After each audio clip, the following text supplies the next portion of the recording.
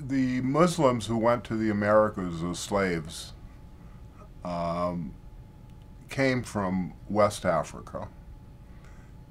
And in the early period, they came mostly from Senegambia, that is the region of modern Senegal and Gambia, and where the Senegal and Gambia rivers flow from the Fouta-Djallon highlands to the ocean. That whole region had been Muslim since about 1000 AD. And it had been part of the, in the 16th century, had been part of the Songhai Empire.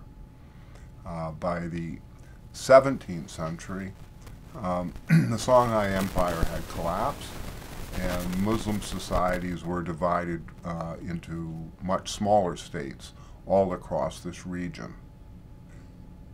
And it was an area that had became involved in increasing warfare internally, and in the course of that, many Muslims were enslaved. In fact, in terms of Islamic law, freeborn Muslims should not have been enslaved. It was against the law, but it happened anyway. And so this region really became a source of a Muslim population in the early period, and that's an early period that took Africans to Brazil and took Africans to the Caribbean in particular. And so, in terms of Brazil, the population of Muslims was never really extremely large, but nonetheless there was a Muslim presence. In the context of Brazil, it's usually thought that Muslims were largely confined to the 19th century, primarily because of the Muslim uprising in Bahia, the Malay uprising, which is well known and which was very important historically. But what I'm talking about is an earlier period, and in fact there's virtually no connection between the Muslims from the earlier period and what happened in the 19th century. So it's important to understand that in Brazilian history there was a Muslim presence well before the Malay presence of the 19th century. And it's that dimension of Brazilian history that I'm really trying to address. And the Muslims that came in the earlier period largely came, as I said, from the Senegambia region and the inland Sudanic area, the area that was known as the Balad el-Sudan, the land of the blacks. That's an Arabic term for that region of West Africa that includes Savannah and Sahel, and the rivers, the Gambia and the Senegal, and then also inland the Niger River. After the fall of Songhai in the 1590s, the West Africa entered a period of really fragmentation. And one of the results of that fragmentation was the establishment of, or the consolidation of small states under warlords, under military commanders who were primarily living off of raiding and collecting booty and basically not trying to consolidate larger states, but just taking advantage of their own military position to advance their own cause, which was basically to get as much money as they could and to control small areas where they had enslaved populations, farming, and so on. And in that context, what emerged was a reform movement among Muslim intellectuals, teachers, scholars, who were reacting against the chaotic conditions of the political landscape. And they started preaching a jihad, that is holy war. That what they wanted to do is they wanted to overthrow the existing governments because they were oppressing the people, and they wanted to establish a theocratic state which was based on the Sharia, that is Islamic law, and which wanted to impose a much more orderly society, and one that was based on Islam and based on a dedication to the religion, to morality, to the precepts of Islam. The Muslim scholars and teachers and clerics really were speaking out against the political, the state of the political affairs and the extent to which there were warlords that were just attacking the populace at will, and they started preaching jihad.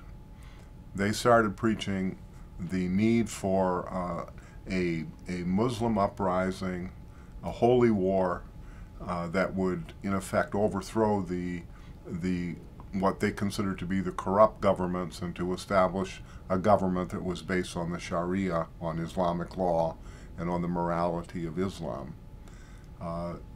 And their preachings spread very widely, and although for quite a while they didn't have any impact really on the existing landscape, but in the 1680s, under the leadership of Nasr al-Din, who was a Moorish from Mauritania, a Muslim cleric, they found a leader who was willing to wage a war, wage the jihad, and he collected troops, he collected people, followers, and he organized a raid into the Senegal Valley, and he overthrew a couple of the Wolof states that were particularly guilty of doing this raiding and enslaving and collecting of booty and behaving in that sort of fashion. And he wasn't successful in the end. Initially he was, but then there was a reaction by the established military leaders, and they overthrew him, and so he was not successful. But nonetheless, he provided the inspiration for a holy war to create a theocratic state on an Islamic model. So in the 1690s, some of the followers of Nasr al-Din started another jihad in the upper Senegal River Valley, quite close to where the source of gold was, what was so important in the trade of West Africa at this time. And they created the small state of Fouta Bondu. Now, Fouta Bondu was small, but it was important in terms of an inspiration. It was important as an example for Muslims in West Africa that it was possible to overthrow the military dictatorships and establish a theocratic state.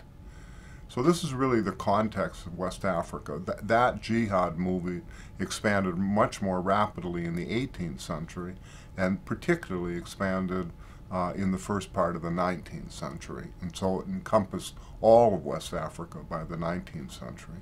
But it began in the Senegambia River at the end of the 17th century,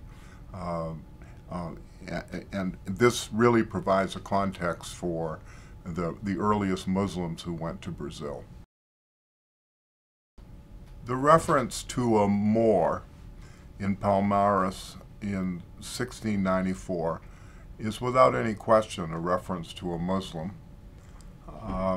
The term Moor was a term used in Portuguese to refer to Muslims, and Moors in particular inhabited the region north of the Senegal River, and they were referred to more there as they are today, and hence the modern country Mauritania.